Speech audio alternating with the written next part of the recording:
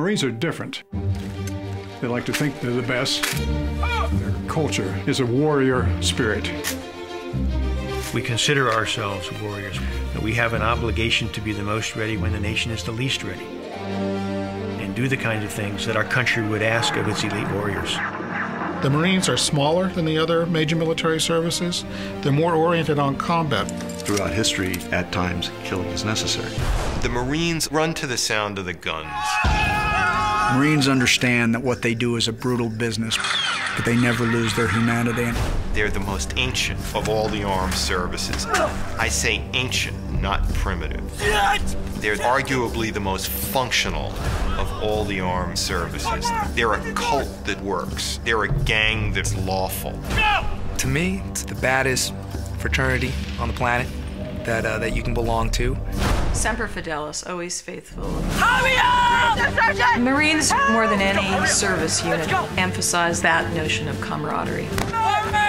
A kind of specialness and a special camaraderie to each other. There's a myth out there that the Marines are Neanderthals.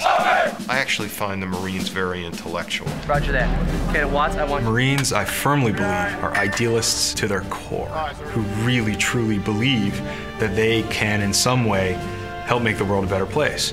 They live in such a tough world that they have to cloak their idealism in a shell just to survive.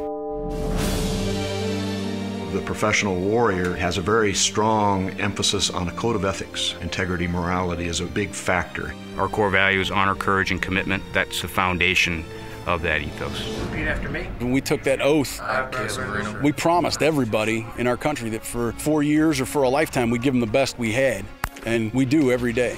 Marines don't argue about should we or should we not have intervened. The mission is everything. And a Marine, no matter how many times you knock him down, he's going to get to his feet. And that probably makes us as feared as any organization in the world. We are the nation's first line of defense. But if you do something wrong to the country, we're the last people you want to see coming at your door. That reputation has been well earned over the last 230 years.